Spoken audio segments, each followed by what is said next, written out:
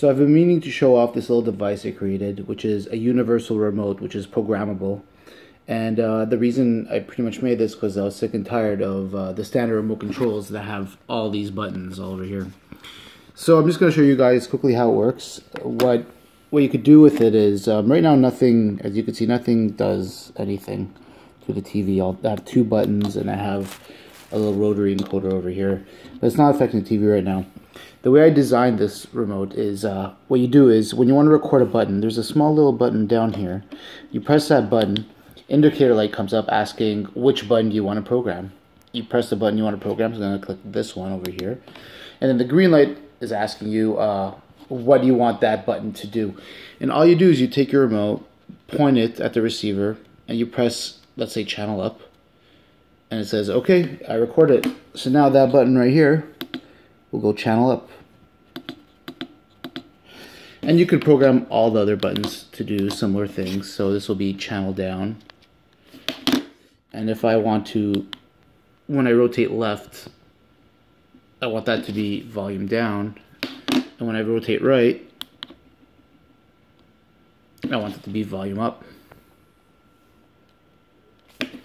So now I can go channel down,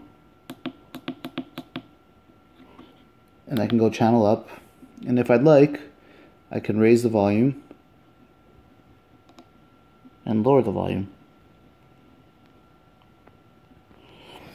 So yeah, this has been a great remote. The reason I pretty much made it was because at one point I had a surround sound system, and it was getting really annoying to pick up one remote to change a channel and pick up the surround sound remote to change the volume.